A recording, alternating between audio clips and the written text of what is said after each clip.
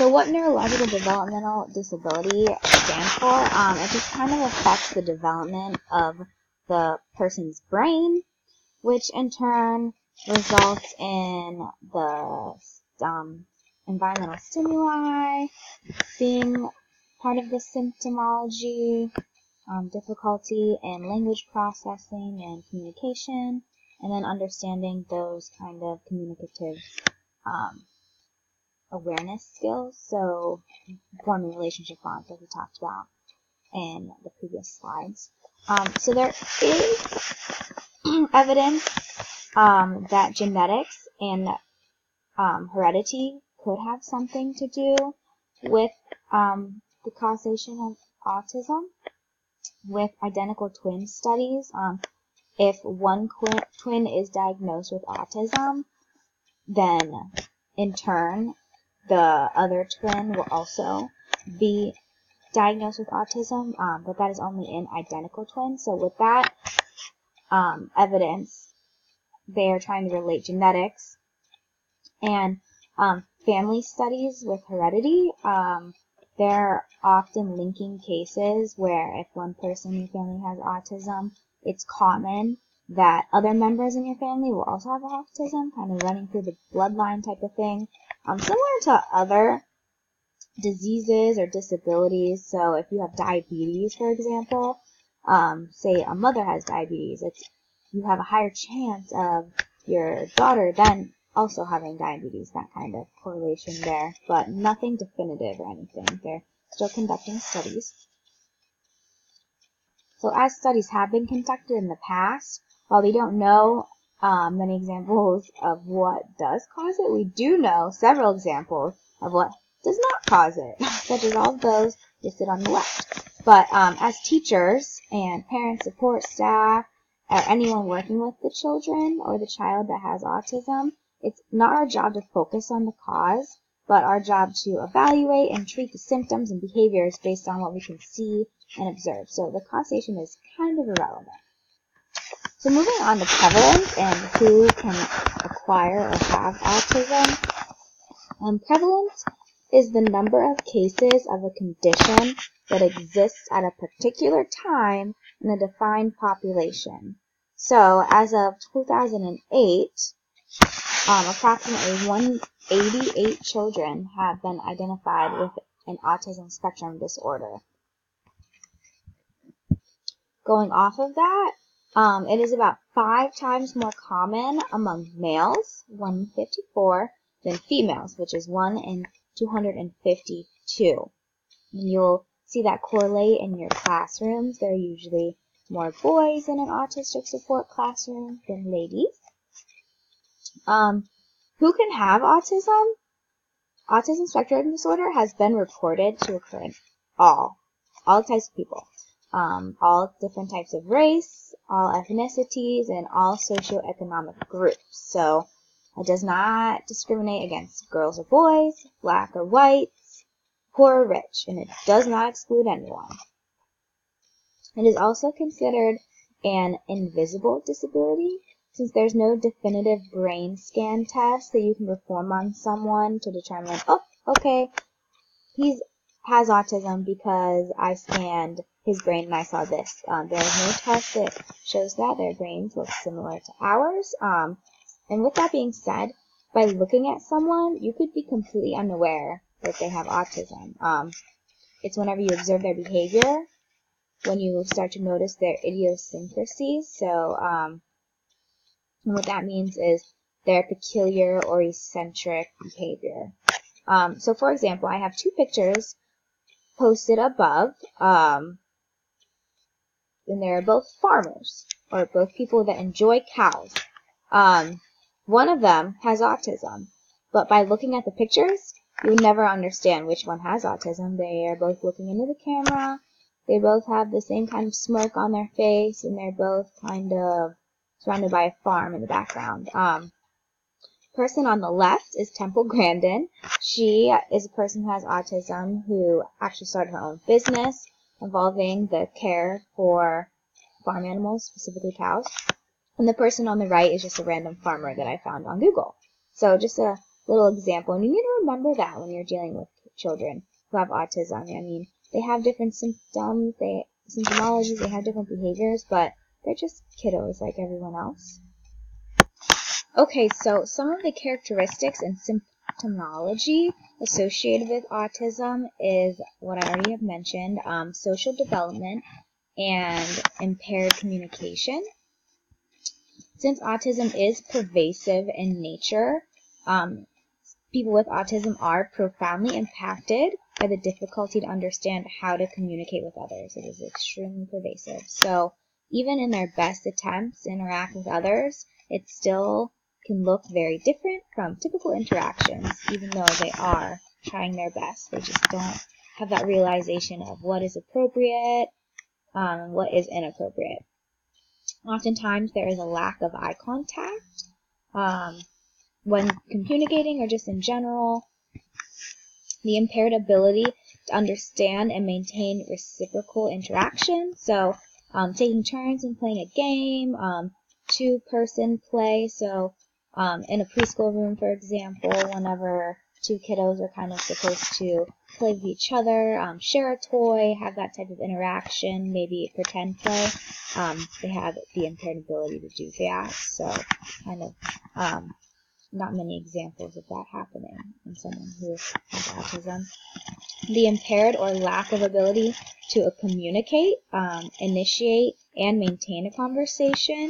As I've mentioned before, they are unable to know when it's appropriate to start a conversation, when it's appropriate to continue aspects of the conversation. So maybe when you say hi to someone, they'll say hi back, and you'll say, "How are you today?" They'll just say good instead of knowing the social response to then ask the person how they are as well. Impaired understanding and use of nonverbal communication. So with their eye gaze, facial expressions, and gestures. Sometimes they will exhibit different facial expressions. There are unusual and different gestures, but also whenever others around them, so maybe their teachers, their parents, or even a friend, is trying to communicate with facial expressions such as winking or smiling or hand gestures, they won't understand what that person is trying to communicate to them through those facial expressions or those hand gestures. So, for example, if you're holding up a hand to say high five, oftentimes a person with autism wouldn't realize that you're wanting to give them a high five and kind of just stare at your hand.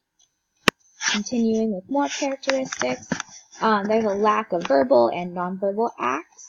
So sometimes to bring an object to someone, they will lack the ability to do that.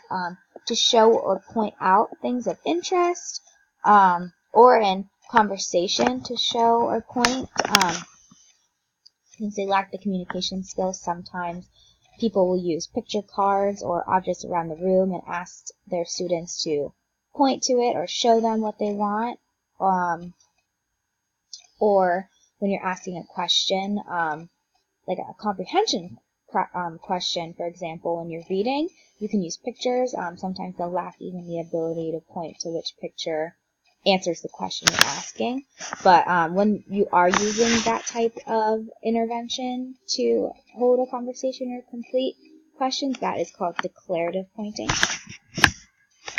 Oftentimes, they will exhibit ritualized language when interacting, such as echolalia or scripting, which I'll talk about in another slide. They have preference for routines, and they also perseverate on things. So when you're perseverating on something, for example, a yellow ball, they'll kind of be obsessed with that ball, other things that bounce, other things that are yellow, kind of like a small child when they're obsessed with a teddy bear, that kind of thing, except they can perseverate on numerous amounts of things. Sometimes dinosaurs in general, and so someone could know a lot of facts about dinosaurs, or that could be a reinforcer for them when they see a dinosaur. Anything providing them that type of happiness. And then stereotypy or stimming. So stimming is a shortened word for self-stimulation. It can be the repetition of physical movements, which can involve an object, or sounds, repetition of sounds. So along with that could be hand flapping, kicking, stomping, rubbing hands together, spinning, and multiple others.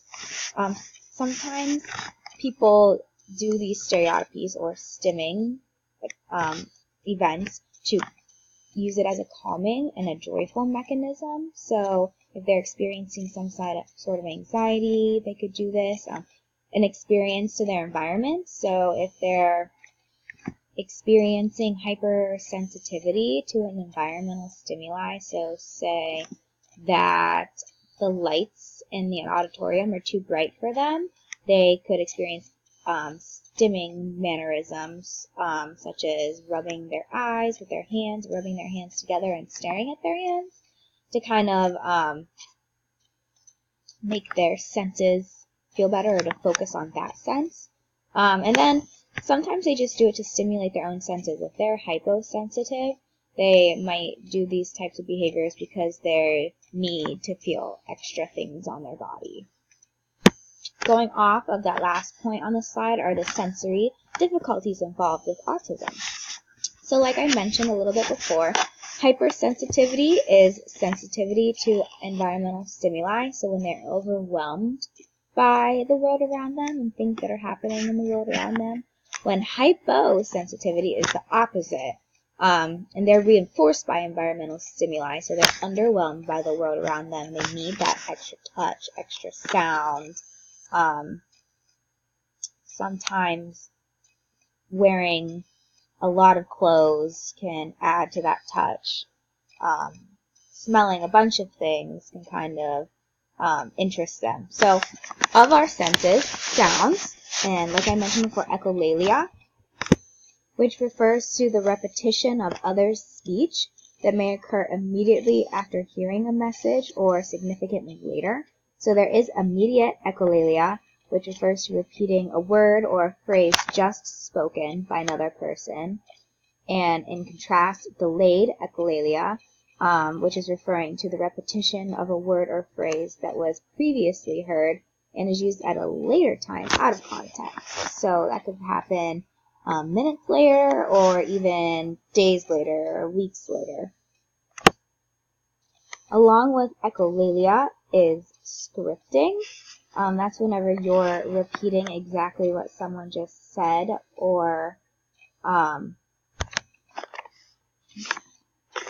and this is more reciting actual lines in the sentences, where echolalia could be a word or a sound. Scripting is, you could remember it or say it right after someone else said it. So, for example, when a teacher says, students, you need to clean up your toys, a student with autism could go clean up your toys, and then they could repeat it or kind of say usually the ending words of what a teacher is saying. And then verbal rituals. So a verbal ritual is something that the child often says, and they could say this at least once a day, multiple times a day, or even multiple times within an hour or a minute. And it's the same thing. So there's a video on YouTube about a child with autism doing a verbal ritual, and he's saying, don't say Tigger, over and over again. So that would be his verbal ritual. These can happen for a number of reasons. Sometimes as a way to express an emotion or a want or a need. Sometimes just their idea of communicating to someone. Or at times dealing with anxiety in a certain situation. So it would be used as their stimming for a sensory difficulty. Along with that is touch. Sometimes they do not like it when others touch them because of their hypersensitivity, and other times they're constantly wanting to be hugged or scratched or snuggled or rubbed. Just depends on the child, and you really have to know your children well in all aspects of education, but especially when dealing with children with autism, because they do differ so frequently with different sensory likes and dislikes. Along with that is taste. Lunchtime can be a difficult time. They might not eat much of their food because of